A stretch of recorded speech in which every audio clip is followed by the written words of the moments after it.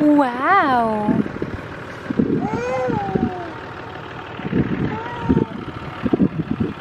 He's going to go with the tractor again because we got some weeds, and because we didn't plant anything there, he's just gonna go with the tractor again and destroy everything. And then we're gonna plant. We'll be ready to plant again over there.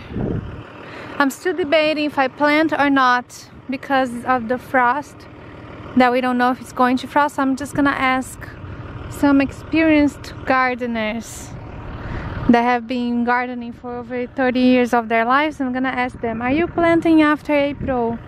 Are you waiting until April 15? I'm just gonna ask them what they think, because it shows that we have a 38-degree prediction, and I'm not sure if that's too cold or not.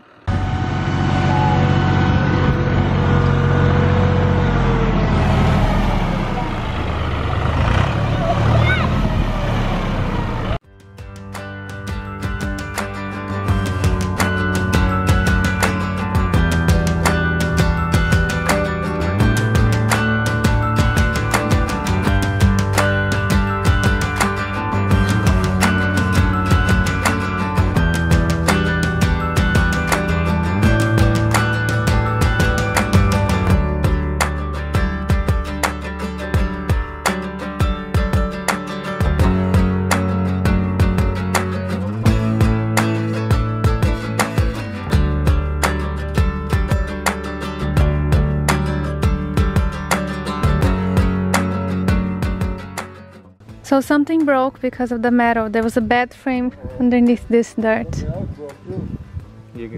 Over there you can see the piece of metal. I'm showing you guys. Not that you care. But look. It looks like a bed frame. I don't know what it is, but it's 2 chunks of metal there. So we broke. We're gonna have to get the parts to fix it. Fix the tractor. So we broke a shear pin on our rototiller, so I'm gonna have to take it back to my dad's garage and put new shear pins in. So that'll take a little while. Okay.